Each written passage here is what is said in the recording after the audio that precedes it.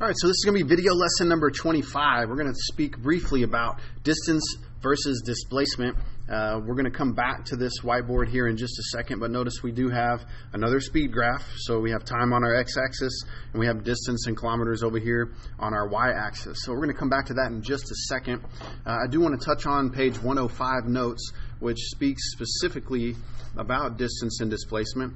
So just quick definitions. And these vary depending on where you get the definition from, but distance is, it can be a measured length between two different objects. For instance, we are 5 miles from Whataburger, or it can be also something that is how long you travel in a specific time. Oh, we went 200 miles to Houston. So you got to keep in mind what distance means, because it reflects on how you look at displacement. So displacement is how far you are from where you started, or how far you are from your origin. Again, those definitions can vary based on where you get them from, but what we want to make sure that we're clear of, regardless of where you get your definition for distance or displacement, is that you understand what those mean in terms of a science question in 6th grade. So for instance, here I've drawn up a distance time graph. So on the left hand side we have meters, which is our y-axis. Down here on our x-axis we have time in seconds. So I just did a rabbit and a turtle again for comparison's sake. Now, the most important piece of a distance displacement graph is probably this corner right here. And you guys know from math that this is called your origin. This is where it's 0, 0. That would be where the x-axis value is 0 and our y-axis value is 0. So that's our origin. Now, if you'll notice, something happens here with the rabbit and the turtle. The rabbit takes off.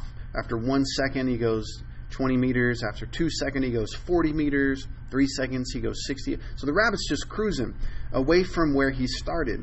If you'll notice, the turtle moves at a little bit slower pace. So after 2 seconds, he's only gone 20 meters. And then after 4 seconds, he's only gone 40 meters.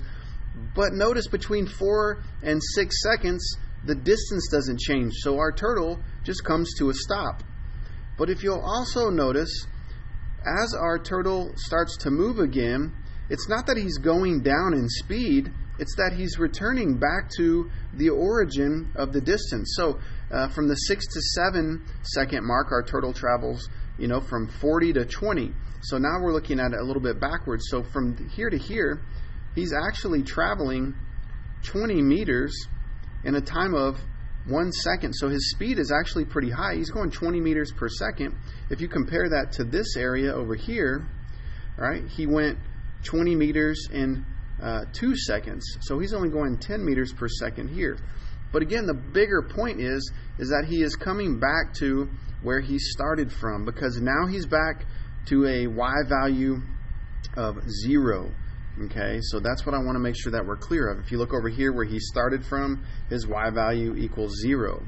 So this turtle took off at a slow rate of 10 meters per second. He came to a stop for about 2 seconds, and then he turned back and returned to his original y starting, but he also did that at a speed of 20 meters per second. How do we know he's going faster? If you look at the slope of the line, the steeper the slope, the faster the speed of that particular animal. So we're going to take a second here, and we're just going to use the whiteboard to do the same thing again.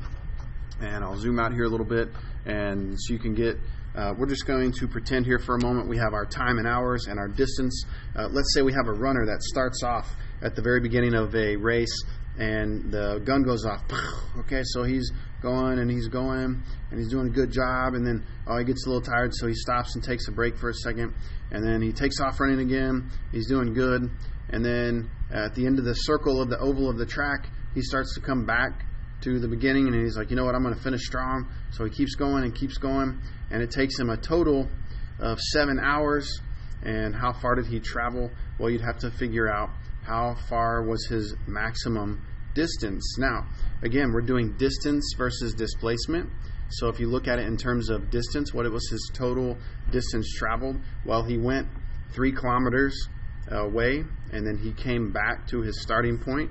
So he went away of 3 kilometers, and then came back 3 kilometers. So that means his total travel was 6 kilometers.